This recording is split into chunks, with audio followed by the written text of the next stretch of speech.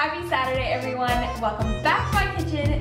Today on my channel, I'm going to be sharing you how I make homemade glazed apple turnovers. These are to die for, and I'm so excited that it's finally becoming fall right now. Even though it's a little early, I'm still really excited to pop out all of the pumpkin, apple, caramel, all of the indulgent recipes. And this is the first one, and I'm happy to share it with you. So let's get started. For this recipe, you're gonna need some store-bought puff pastry. This is just one whole package, so 2 sheets, and you wanna make sure that it's thawed out, and it's not quite there, but it's getting there. You're also gonna need some dark brown sugar, some salt, some cornstarch, some granulated sugar, cinnamon, 1 egg, and then for the glaze, you're gonna need some milk, some powdered sugar, and then of course, some Honeycrisp apples. You can also use gala, whatever you wanna call them. I'm just gonna roughly peel them because we're gonna dice them up after this. And you wanna make sure that you dice them finely enough because me personally, I just like them to be smaller because it's a lot easier to eat. So I'm just gonna do my handy dandy little trick like I talked about in the video about potatoes and peel towards me. I'm gonna go ahead and start cutting these apples.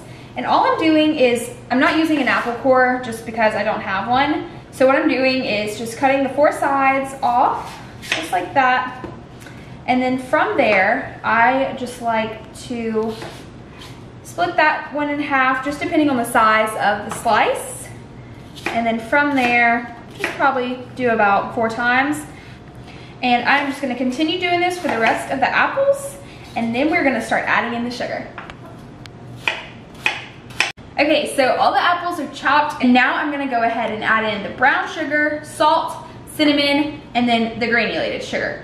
So I have it in just a little baking dish right here, just so that I can evenly coat the apples, but you can do it in a bowl, whatever works. Just pour that on. Once all the sugars are in there, I'm just using this little miniature spatula, and I'm just gonna go ahead and make sure all of the apples get coated with the cinnamon, the sugars, and this smells delicious. You wanna make sure that you're using 3 large apples because if you have 3 small apples with this sugar, with the amount of sugar that we're using, you will just have overly sweet apples and turnovers. And I really don't want that for you. This is the perfect ratio. It actually seems like quite a lot, but once the apples start to absorb all of the sugar becomes a liquid in the oven, and so it really does work out perfectly. Just mix all the apples together and you can see that it's just creating a beautiful, beautiful sugary layer. And while this is setting, I'm just gonna let the sugar sit on it for a little bit longer and let those juices absorb all of the goodness. And I'm just gonna put this to the side. And now we're gonna work on the pastry. So, all you're gonna do is just make sure it's completely thawed out. It takes about 30 minutes. And we are going to make sure that we use all of the flour that's already on the dough. So, what I want to do is, because it's a little bit smaller, I want to use a rolling pin to kind of push it out and make sure I can get rid of all of these lines from where it was folded. And we're going to push it out, and then we're going to go ahead and cut it into 4s. So I'm rolling out the dough, and I'm just lightly patting it, making sure that the flour is still on there because I don't want it to roll to get stuck. Making sure that all of the flour is good. And I just roll it a few times up and down because I know it can be like pushed back and forth. It can grow a little bit more. So I'm just gonna do this a few times until I get the perfect square. All right, that's perfect. So now I'm just gonna go ahead and turn it back this way. And now is where it kind of gets tricky. You want to make sure that you can cut it into pretty good 4s. You want them all to match so that everything goes together. You want the side, they're folding over, and so you want to make sure that you're cutting pretty good squares so that they all match up. So I'm just gonna do that. Make sure I'm cutting it evenly. So you just cut it in half, and then you cut those in half. All of the dough is cut, and now what I'm gonna do is just kind of manipulate it with my hands just so that it makes like a perfect fold over. So you just wanna use your fingers, make sure that the flour is still on there to kind of spread it out just a little bit more. You can do it like by yourself, like already practicing like the fold over, like making sure that the corners line up. So I'm just gonna stir around these apples, and you can see where it's already created such gorgeous juices, and these are delicious. This is perfect. So now it is time to add some to the pastry. So just in the center, I'm gonna add in probably about a tablespoon or two, just enough. Go. Perfect. And I am just going to almost push the apples under like that and let the sides meet. And when they meet is when I will close the ends. Kind of want to push around the apples very gently because you don't want to bust the dough. And I want to make sure the other side is good. You can kind of fold it over. I mean, like I said, the presentation really does not matter all that much. And then using a fork, I'm just going to grab my fork and make some indentions just for some closure. It'll help it stay closed, and it'll also help it look pretty.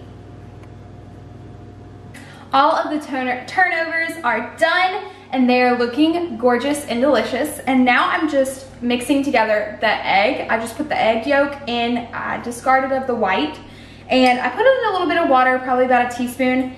And I'm just mixing it up because I'm going to brush this on the tops and the edges to make sure that it stays closed, and so that it gives it like a golden top. So really lightly, just kind of brush on. This does not have to be anything beautiful. You just want to give it a little bit of a gloss so that it'll look pretty when it's done. I'm gonna grab my fork, and I've done it to a few of them, and just poke holes like that in each one. Perfect. And then they're ready to go in the oven at 400 degrees for about 15 minutes.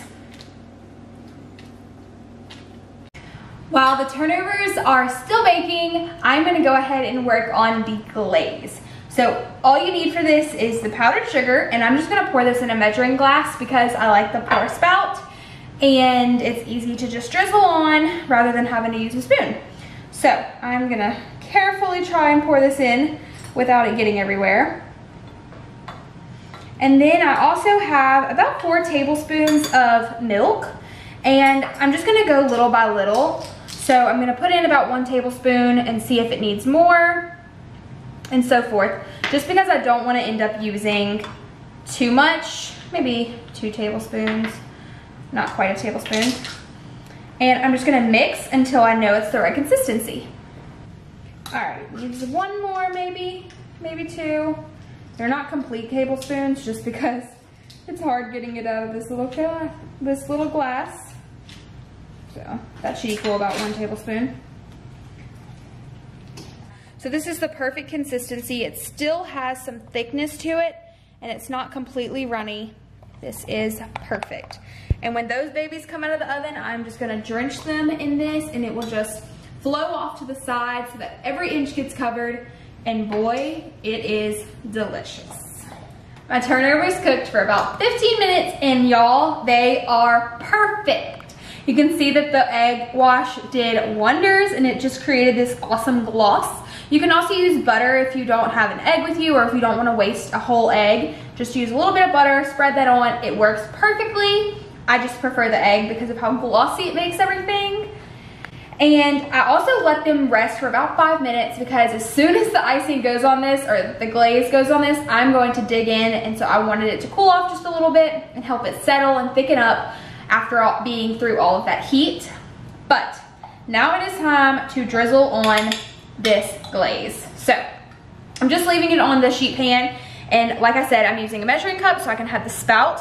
And what I'm gonna do is I'm really just gonna put like a little line like that on all of them, and the glaze is literally just going to fall in all the right places. I'm just gonna go ahead and place the turnovers on this long dish, just kind of layering them. All right, last few.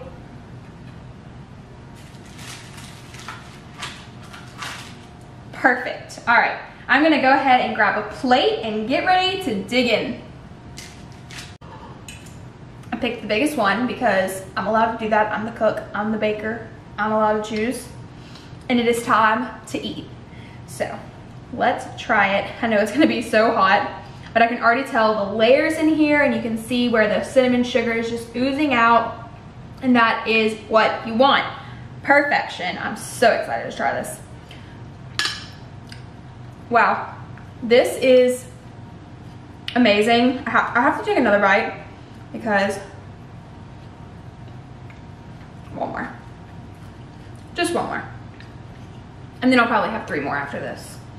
These are amazing. You can see the apples in here are just covered in the sugar and everything is just perfect. That is delicious. Woo, hot. I hope that y'all enjoyed this recipe. Please like and subscribe, and I hope to see you next time. Bye guys.